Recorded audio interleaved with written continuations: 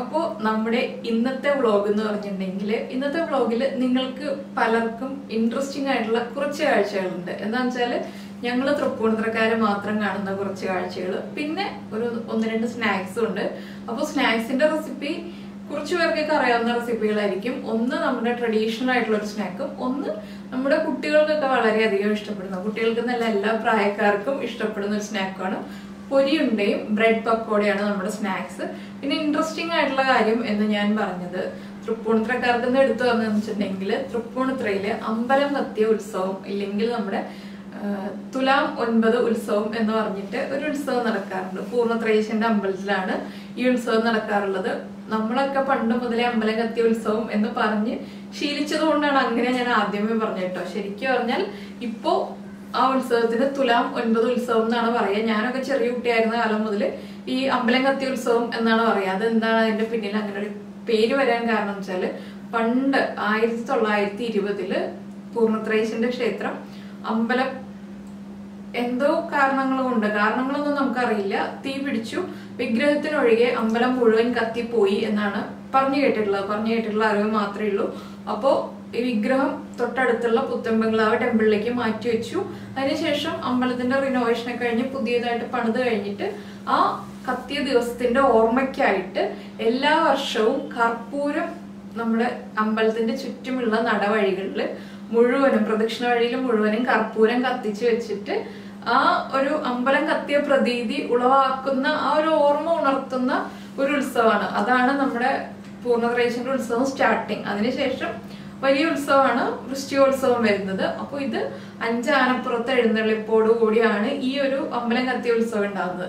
അപ്പൊ പൂർണ്ണത്രയീശന്റെ ക്ഷേത്രം എന്ന് പറഞ്ഞാൽ നമ്മുടെ വീടിന്റെ ഇവിടെ തൊട്ടടുത്ത് തന്നെയാണ്. അപ്പൊ നിങ്ങളിൽ പലരും കണ്ടിട്ടുണ്ടാവില്ല ഇത് എന്താണ് ഇങ്ങനെ ഒരു കാഴ്ച എന്നുള്ളത്. അതൊന്ന് നിങ്ങളെയും കൂടി കാണിക്കാം എന്ന് വിചാരിച്ചിട്ടാണ് ഈ ഒരു പോർഷനും കൂടി, ഈ ഒരു അമ്പലത്തിന്റെ വീഡിയോയും കൂടി നമ്മുടെ ഈ വ്ളോഗിൽ ഉൾപ്പെടുത്തിയത്. അപ്പോൾ എല്ലാവരും വീഡിയോ കാണുക. ഇഷ്ടമായിട്ടുണ്ടെങ്കിൽ നമ്മുടെ വീഡിയോയുടെ താഴെ കമന്റ് ചെയ്യാം. അപ്പോ ഇവിടത്തെ പ്രതിഷ്ഠ എന്ന് പറഞ്ഞിട്ടുണ്ടെങ്കിൽ സന്താന ഗോപാലമൂർത്തിയാണ് നമ്മുടെ പൂർണ്ണത്രയീശൻ.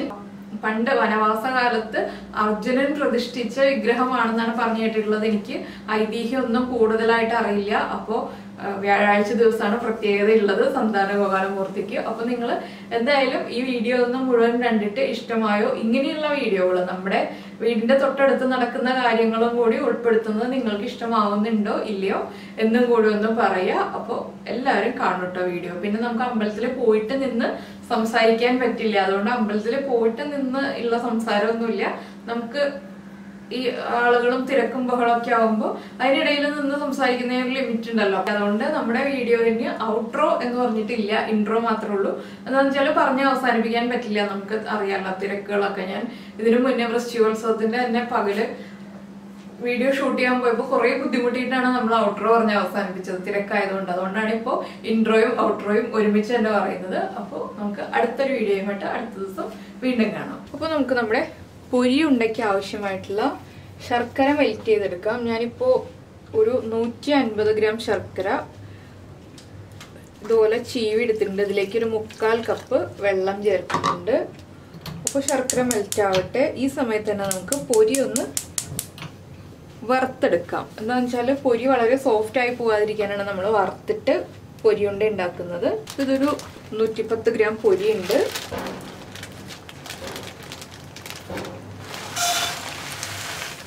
ഇതൊന്ന് നന്നായിട്ട് ചൂടായി ഒരു 1-1.5 മിനിറ്റ് ഒന്ന് ഇളക്കി കൊടുക്കുക. ഹൈ ഫ്ലെയിമിൽ വെച്ചിട്ടാണ് ഞാനിപ്പോൾ ഇളക്കി കൊടുക്കുന്നത്, ചെറിയ ബർണറിൽ ഹൈ ഫ്ലെയിമിൽ. അപ്പോൾ ശർക്കരയുടെ പാകം വരുന്നത് 1 സ്ട്രിങ് കൺസിസ്റ്റൻസിയാണ്. ആദ്യം നമ്മളിപ്പോൾ ശർക്കര നന്നായിട്ട് ഉരുക്കി അരിച്ചെടുക്കുക, അതിനുശേഷം 1 സ്ട്രിങ് കൺസിസ്റ്റൻസി ആക്കുക. അപ്പോൾ ഇത് കുറച്ച് ദിവസം ഉണ്ടാക്കി സൂക്ഷിച്ച് വെക്കാൻ പറ്റുന്നൊരു റെസിപ്പിയാണ്. ഉടനെ തന്നെ മോശമായി പോകുന്നതല്ല. പിന്നെ ഇതിലേക്ക് ഞാനിപ്പോൾ കുറച്ച് ഏലക്കപ്പൊടി ചേർക്കുന്നുണ്ട്. ജീരകത്തിൻ്റെ ഫ്ലേവർ താല്പര്യമുള്ള ആളുകൾക്ക് ജീരകപ്പൊടി ചേർക്കാം. അപ്പോൾ അതൊക്കെ നമ്മുടെ ഇഷ്ടത്തിന് ചേർക്കാം. ഞാനിപ്പോൾ ഈ ഒരു ഇത്രയും ക്വാണ്ടിറ്റി പൊരിയിലേക്ക് ഒരു 1/2 ടീസ്പൂൺ ഏലക്കപ്പൊടിയാണ് ചേർക്കാൻ പോകുന്നത്. പിന്നെ മധുരം കൂടുതലായിട്ട് ഇഷ്ടമുണ്ടെങ്കിൽ ഒരു 200 ഗ്രാം വരെ ശർക്കര എടുക്കാം. ഞാനിത് മീഡിയം മധുരത്തിൽ നിൽക്കാനാണ് 150 ഗ്രാം ശർക്കര എടുത്തത്. നമ്മുടെ ശർക്കര പാനി റെഡി ആയി കഴിഞ്ഞു. ശർക്കര നന്നായിട്ട് അലിഞ്ഞിട്ടുണ്ട്. ഞാനിത് ഫ്ലെയിം ഓഫ് ചെയ്ത് വെക്കുകയാണ്. അപ്പോൾ നമ്മുടെ പൊരിയൊക്കെ ഒന്ന് മൊരിഞ്ഞ് വരുന്നുണ്ട്. ഇത്രയും മതി, അധികം ചുരുങ്ങി പോവണ്ട. ഇനി നമുക്കിതൊരു പ്ലേറ്റിലേക്ക് മാറ്റി വയ്ക്കാം. ഇനി ഈ പാനിൽ തന്നെയാണ് ഞാൻ ശർക്കരപ്പാനി വറ്റിച്ചെടുക്കാൻ പോകുന്നത്. അപ്പോൾ ഇതൊരു പ്ലേറ്റിലേക്ക് മാറ്റട്ടെ. അപ്പോൾ നമ്മുടെ ശർക്കരപ്പാനി നമ്മൾ പാനിലേക്ക് മാറ്റിയിട്ടുണ്ട്. ഇനിയിപ്പോൾ ഇത് നന്നായിട്ട് തിളച്ച് 1 സ്ട്രിങ് കൺസിസ്റ്റൻസി ആയി വരുന്നത് വരെ നമ്മൾ ഇടയ്ക്കൊന്ന് ഇളക്കി കൊടുക്കുക. അതിനുശേഷം നമുക്ക് ബാക്കിയുള്ള കാര്യങ്ങൾ ചെയ്യാം. അപ്പോൾ നമ്മുടെ ശർക്കരപ്പാനി 1 സ്ട്രിങ് കൺസിസ്റ്റൻസി ആയിട്ടുണ്ട്. അപ്പോൾ ഞാൻ ഇതിലേക്ക് ഏലക്കപ്പൊടി ചേർക്കുകയാണ്. 1 സ്ട്രിങ് കൺസിസ്റ്റൻസി നമ്മൾ ഇതിനു മുൻപ് പല പ്രാവശ്യം കാണിച്ചിട്ടുള്ളതാണ്. അതുകൊണ്ടാണ് കാണിക്കാത്തത് എങ്ങനെയാണെന്ന് നോക്കുക എന്നുള്ളത്. 1/2 ടീസ്പൂൺ ഏലക്കപ്പൊടി. അതൊന്ന് ഇളക്കി മിക്സ് ചെയ്തതിന് ശേഷം ഉടനെ തന്നെ നമ്മൾ വറുത്ത് വെച്ചിരിക്കുന്ന പൊരി കുറച്ചായിട്ട് ചേർക്കുക. എന്താണെന്ന് വെച്ചിട്ടുണ്ടെങ്കിൽ നമുക്ക് ഇളക്കാൻ എളുപ്പത്തിനാണ് കുറച്ചായിട്ട് ആഡ് ചെയ്യുന്നത്. ഫ്ലെയിം ഏറ്റവും ലോയിൽ വെച്ചിട്ട് വേണം പൊരി ആഡ് ചെയ്യാൻ, ഇല്ലെങ്കിൽ ശർക്കരപ്പാനിയുടെ ആ ഒരു കൺസിസ്റ്റൻസി മാറിപ്പോവും.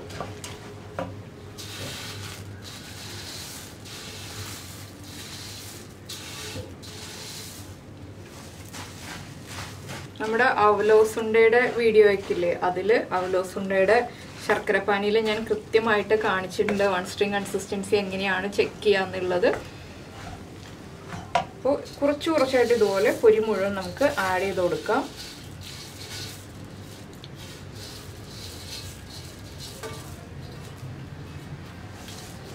ഇനി നന്നായിട്ട് ഇളക്കി മിക്സ് ചെയ്തതിന് ശേഷം നമുക്ക് ഫ്ലെയിം ഓഫ് ചെയ്യാം. അപ്പോൾ ഇതിൽ ശർക്കരപ്പാനി 1 സ്ട്രിങ് കൺസിസ്റ്റൻസി ആയില്ല എന്നുണ്ടെങ്കിൽ നമ്മുടെ ഉണ്ട കറക്റ്റായിട്ട് നമുക്ക് ഉണ്ടാക്കിയെടുക്കാൻ പറ്റില്ല. അതാണ് ഈ 1 സ്ട്രിങ് കൺസിസ്റ്റൻസി ആകുക എന്നുള്ളത് എടുത്തു പറയുന്നത്. പൊരിയുടെ എല്ലാ ഭാഗത്തേക്കും ശർക്കരപ്പാനി നന്നായിട്ട് മിക്സ് ആയി വരണം. അപ്പോൾ ഞാൻ ഇനി ഫ്ലെയിം ഓഫ് ചെയ്യാണ്. ഇനി ചൂടോടുകൂടി തന്നെ നമുക്ക് ഉരുട്ടിയെടുക്കാൻ പറ്റില്ല. ഒന്ന് ചൂട് കുറയുക, കംപ്ലീറ്റ് ആയിട്ട് ചൂട് മാറേണ്ട ആവശ്യമില്ല. ചെറുതായിട്ടൊന്ന് ചൂട് കുറഞ്ഞു വരുമ്പോൾ നമുക്ക് ഉരുട്ടിയെടുക്കാം. അപ്പോൾ നമ്മുടെ പൊരിയുടെ ചൂടൊന്ന് കുറഞ്ഞിട്ടുണ്ട്. ഒരു 2 മിനിറ്റ് ഒന്ന് ചൂട് കുറഞ്ഞു. ഫ്ലെയിം ഓഫ് ചെയ്തിട്ട് 2 മിനിറ്റ് കഴിഞ്ഞിട്ടാണ് ഞാനിപ്പോൾ ഉണ്ട ഉരുട്ടിയെടുക്കാൻ പോകുന്നത്. അപ്പോൾ കുറച്ച് വെളിച്ചെണ്ണ കയ്യിൽ തടവിയുണ്ട്. വെളിച്ചെണ്ണയോ നെയ്യോ ഏത് വേണമെങ്കിലും തടവാം. ഇനി കുറച്ചായിട്ട്, ഒരുപാട് അങ്ങ് പാൻ്റെ അടിഭാഗത്തു നിന്നൊന്നും മിക്സ് ചെയ്തെടുക്കരുത്. ആ മുകളിലുള്ളതായിട്ട് നമുക്ക് ഇതുപോലെ ഉണ്ടയാക്കിയെടുക്കാം. കയ്യിൽ ഒട്ടാതിരിക്കാനാണ് നമ്മളിതുപോലെ എണ്ണ തടവുന്നത്. അപ്പോൾ ഈ ചെറിയൊരു ചൂടോടുകൂടി തന്നെ ഉണ്ട ഉരുട്ടിയെടുത്തില്ല എന്നുണ്ടെങ്കിൽ കറക്റ്റായിട്ട് നമുക്ക് ഉരുട്ടിയെടുക്കാൻ പറ്റില്ല. അതുകൊണ്ടാണ് ഈ ചെറിയ ചൂടോടുകൂടി ഉരുട്ടിയെടുക്കുന്നത്. ഇതാ ഒരു ഉണ്ട റെഡി ആയി കഴിഞ്ഞു. നമുക്കിതൊരു പ്ലേറ്റിലേക്ക് വെക്കാം. ഇതാ നമ്മുടെ പൊരി ഉണ്ട എല്ലാം റെഡി ആയി കഴിഞ്ഞു. അപ്പോൾ ഓരോ ഉണ്ട ഉരുട്ടിയെടുക്കുമ്പോഴും കയ്യിൽ എണ്ണ തടവാൻ ഓർക്കുക. പിന്നെ ആദ്യം നമ്മൾ ആ ചെറിയ ചൂടിൽ ഒന്ന് ഉരുട്ടിയെടുത്തതിന് ശേഷം ബോൾസ് റെഡിയാക്കി വെച്ചിട്ട് വീണ്ടും ഒന്നുകൂടി ഒന്ന് ഉരുട്ടിയെടുക്കുക. അപ്പോൾ ഇതുപോലെ ഷേപ്പായി കിട്ടും. അപ്പോൾ പൊരിയുണ്ട നമുക്ക് മാറ്റി വയ്ക്കാം. ഈ സമയത്ത് തന്നെ ഞാനിപ്പോൾ ഉരുളക്കിഴങ്ങ് കുക്ക് ചെയ്യാൻ വെച്ചിട്ടുണ്ട്, നമ്മുടെ ബ്രെഡ് പക്കോടയ്ക്കുള്ളത്. ഇനിയിപ്പോൾ അതിൻ്റെ കാര്യങ്ങളൊക്കെ നീക്കട്ടെ. അപ്പോൾ നമ്മുടെ പൊരിയുണ്ടയുടെ പരിപാടികളൊക്കെ കഴിഞ്ഞു. അതിൻ്റെ ഇടയ്ക്ക് ഞാൻ ഉണ്ട ഉണ്ടാക്കി കഴിഞ്ഞപ്പോൾ തന്നെ ഉരുളക്കിഴങ്ങ് കുക്ക് ചെയ്തിട്ട് ഇതുപോലെ നമ്മുടെ പൊട്ടറ്റോ മിക്സ് റെഡിയാക്കി, പിന്നെ മിൻ ചട്നി റെഡിയാക്കിയിട്ടുണ്ടായിരുന്നു. അപ്പോൾ ഇത് ഫില്ല് ചെയ്ത് തുടങ്ങാം. ഇതിപ്പോൾ ഞാനിപ്പോൾ ഈ ഒരു റെസിപ്പി ചെയ്യുന്നത് എന്താണെന്ന് വെച്ചിട്ടുണ്ടെങ്കിൽ നിങ്ങൾ വിചാരിക്കും അപ്പോൾ പൊരിയുണ്ട പിന്നെ എന്താ രണ്ടും ഉണ്ടാക്കണേ എന്താന്ന്. കിച്ചൂസിന് മധുരം ഒട്ടും ഇഷ്ടമല്ല. അപ്പോൾ കിച്ചൂസിൻ്റെ ഫേവറേറ്റ് എന്ന് പറഞ്ഞിട്ടുണ്ടെങ്കിൽ ഇതുപോലെയുള്ള എരിവുള്ള സ്നാക്സ് ഒക്കെയാണ്. അപ്പോൾ ഞാൻ മിൻ ചട്നി ഉണ്ടാക്കുന്നതിൻ്റെ വീഡിയോ ഓൾറെഡി നേരത്തെ ചെയ്തിട്ടുണ്ട്. ഈ ബ്രെഡ് പക്കോടയുടെ വീഡിയോ നേരത്തെ ചെയ്തിട്ടുണ്ട്. ഇത് ലഞ്ച് ബോക്സിൽ കിച്ചൂസിന് മാസത്തിൽ ഒരു പ്രാവശ്യമെങ്കിലും ഉണ്ടാക്കി കൊടുത്തുവിടുന്ന റെസിപ്പിയാണ്. കുട്ടികൾക്ക് ലഞ്ച് ബോക്സിൽ വളരെ എളുപ്പത്തിൽ ഉണ്ടാക്കി കൊടുത്തുവിടാൻ പറ്റിയ റെസിപ്പിയാണ്. ഞാൻ എങ്ങനെയാണ് ചെയ്യാന്ന് വെച്ചിട്ടുണ്ടെങ്കിൽ ഈ പൊട്ടറ്റോ ഫില്ലിംഗ് ഉണ്ടല്ലോ, ഇതും തലേ ദിവസം റെഡിയാക്കി വെക്കും. മിൻ ചട്നിയും അതുപോലെ തന്നെ തലേ ദിവസം റെഡിയാക്കി വയ്ക്കും. അപ്പോൾ രാവിലെ നമ്മൾ മാവ് മിക്സ് ചെയ്യുക, ബ്രെഡിലേക്ക് ഒന്ന് ഫില്ല് ചെയ്യുക, അതിനുശേഷം പൊരിച്ചെടുക്കുക. ഇല്ലെങ്കിൽ ചില ദിവസങ്ങളിൽ മാവ് വരെ കലക്കി റെഡിയാക്കി ഫ്രിഡ്ജിലെടുത്ത് വയ്ക്കും, ബ്രെഡ് ഫില്ല് ചെയ്ത് തന്നെ വയ്ക്കും. അങ്ങനെയാകുമ്പോൾ നമുക്ക് സമയമില്ല എന്നുണ്ടെങ്കിലും രാവിലെ ഈസി ആയിട്ട് ഫ്രൈ ചെയ്ത് മാത്രം എടുക്കാം. ഇപ്പോൾ കുറച്ച് ലേറ്റ് ആയിട്ടൊക്കെയാണ് എഴുന്നേൽക്കുന്നതെങ്കിൽ രാവിലെ എഴുന്നേൽക്കുമ്പോൾ ഫ്രൈ ചെയ്ത് കൊടുത്തു വിടാം. അപ്പോൾ കുട്ടികളാണെങ്കിലും നന്നായിട്ട് ഇഷ്ടപ്പെടുന്ന റെസിപ്പിയാണ്. കുട്ടികൾ മാത്രമല്ല വലിയ ആൾക്കാർക്കും ഭയങ്കര ഇഷ്ടമാണ്. ഇത് ഇവിടെ എല്ലാവർക്കും വളരെയധികം ഇഷ്ടപ്പെട്ട റെസിപ്പിയുണ്ട്. എന്താണെന്ന് വെച്ചാൽ മാസത്തിൽ ഒരു പ്രാവശ്യമെങ്കിലും ഉണ്ടാക്കുന്ന ഞാൻ പറഞ്ഞില്ല, അത്രയ്ക്ക് ഇഷ്ടമായതുകൊണ്ടാണ്. ഇതുപോലെ ഇപ്പൊ നമ്മൾ പഴംപൊരിയൊക്കെ ഉണ്ടാക്കുന്ന പോലെ തന്നെയാണ് ഞങ്ങൾ ബ്രെഡ് പക്കോട ഉണ്ടാക്കുന്നത്. മാസത്തിൽ ഒരിക്കൽ വെച്ചെങ്കിലും. പിന്നെ എപ്പോഴും ഉണ്ടാക്കുമ്പോൾ ചീസ് യൂസ് ചെയ്യാറില്ല, ഇടയ്ക്കൊക്കെ ചീസ് യൂസ് ചെയ്യും. അപ്പോൾ ഇതാ ഞാൻ ഒരു ബ്രെഡ് പക്കോട റെഡിയാക്കി എടുത്തിട്ടുണ്ട്. ഇത് നമുക്ക് പ്ലേറ്റിലേക്ക് മാറ്റാം. ഈ സമയത്ത് തന്നെ നിങ്ങൾ എണ്ണ ചൂടാക്കാൻ വെച്ചോളൂ, ഉടനെ തന്നെ ചെയ്യാവുന്നതാണ്. അപ്പോൾ റെസിപ്പിയുടെ ഇൻഗ്രീഡിയൻസും ചെയ്യുന്ന രീതിയും ഡിസ്ക്രിപ്ഷൻ ബോക്സിൽ ഇടാം, ഈ വീഡിയോയുടെ താഴെ. എന്താണെന്ന് വെച്ചാൽ കുറേ ആളുകളൊക്കെ ഉണ്ടാക്കി നോക്കാൻ മടി പിടിക്കുന്ന റെസിപ്പിയാണ് ഇതൊക്കെ. ഈസി ആയിട്ടുള്ള റെസിപ്പികളാണെങ്കിലും ചില ആളുകൾക്ക് ഇത് കുറേ ബുദ്ധിമുട്ടായിരിക്കും എന്ന് വിചാരിച്ചിട്ട് മടി പിടിക്കുന്ന റെസിപ്പികളാണ്. പക്ഷെ കഴിച്ച് ടേസ്റ്റ് അറിഞ്ഞു കഴിഞ്ഞാൽ ഇടയ്ക്കിടയ്ക്ക് ഉണ്ടാക്കി കഴിക്കുന്ന റെസിപ്പിയുമാണ്. ഞാനിത് ഒന്ന് ഫില്ല് ചെയ്തെടുക്കട്ടെ. ചീസ് ഒന്ന് പൊളിച്ചിരുമോ? പൊട്ടറ്റോ ഫില്ലിങ്ങിൻ്റെ അളവൊക്കെ നമുക്ക് ഇഷ്ടത്തിന് തീരുമാനിക്കാം കേട്ടോ. ഞാനിപ്പോൾ കുറച്ച് തിക്കായിട്ട് വയ്ക്കുന്നുണ്ട്. അപ്പോൾ നമ്മുടെ എണ്ണ ചൂടായിട്ടുണ്ട് ഫ്രൈ ചെയ്യാനായിട്ട്. ഞാനിവിടെ ബ്രെഡൊക്കെ ഫില്ല് ചെയ്ത് എടുത്തത് നമ്മുടെ ബാറ്ററിലേക്ക് ഒന്ന് ഡിപ്പ് ചെയ്യുക. അതിനുശേഷം നമ്മൾ സാധാരണ ബജ്ജി ഉണ്ടാക്കില്ലേ, എല്ലാ ബജ്ജികളും ഉണ്ടാക്കുന്ന പോലെ തന്നെ. പിന്നെ ഇതിൻ്റെ ബാറ്റർ നമ്മൾ 4 സൈഡും, ബ്രെഡിൻ്റെ 4 സൈഡും ഒരുപോലെ കവർ ആവണം എന്നുള്ളതൊന്ന് ശ്രദ്ധിക്കുക. അത്രയേ ഉള്ളൂ ബ്രെഡ് പക്കോടയുടെ പരിപാടി. വലിയ ബുദ്ധിമുട്ടുള്ള റെസിപ്പിയേ അല്ല.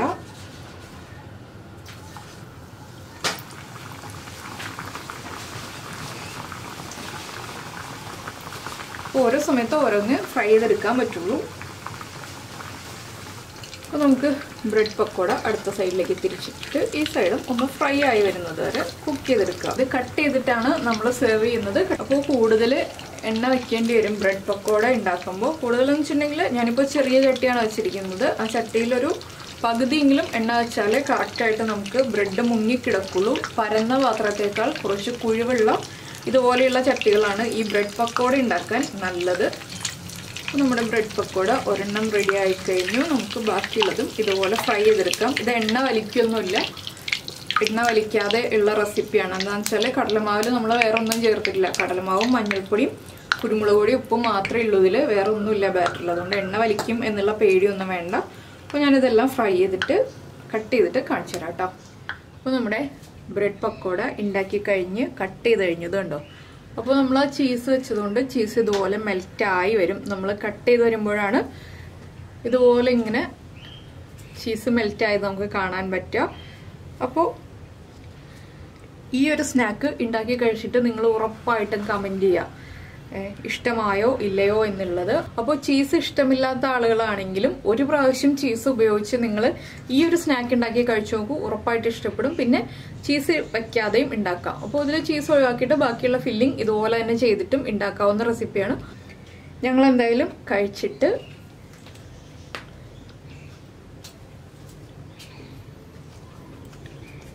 കഴിച്ചു തുടങ്ങിയിട്ടോ.